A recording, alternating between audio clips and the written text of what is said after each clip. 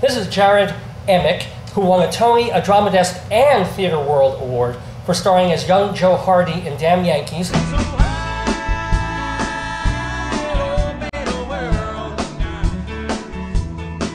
I won my Tony for featured actor in a musical. So the people I was up against, Jonathan Freeman, Gary Beach, you know, Gary had some like great stuff, you know, in Beauty and the Beast, but they were like kind of featured roles, so I had a lot of time to establish. And as Joe, if you've seen the show, you come on, you're like, hey, how are you? It's nice to meet you. I'm so glad to be here. And I leave. See you later. And they sing and dance about you for and then you come back on, you're like, hey, geez, that was great, man. Boy, it's good to be here. I'll see you later. And they sing and dance some more about you. So it feels like you like never left.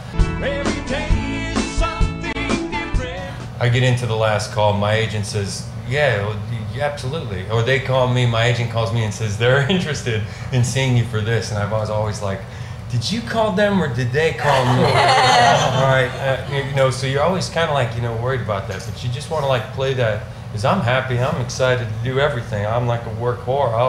I just, the process to me is great. Let the agents and everything, and let them, you know, speak openly about it, because I don't have any, you know, I don't have any preconceived notion. As far as the Tony, they can't ever take it away from me. And for me, it says, like, I won't drop the ball. I've been here. It's like, you know. Jarrod Emick, work whore, ladies and gentlemen.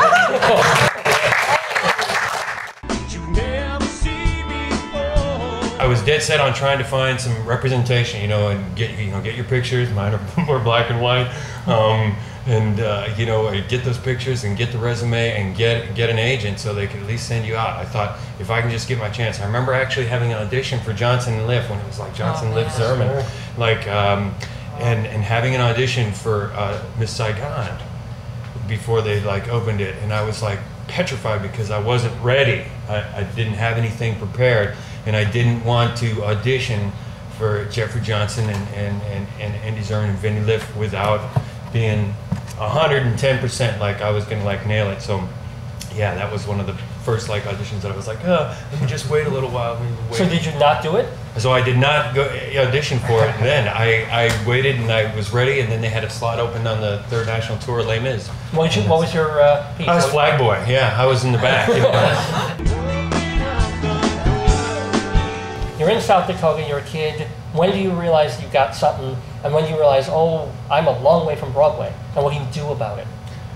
Well, I never really thought any of those things. I mean, where I was coming from was, you know, the tractor, you know, an 860 case, you know, that out in the middle of nowhere. I never knew anything about stage doorman, or I never knew anything. I didn't realize that there were places you could go called conservatories that just focused on this kind of stuff.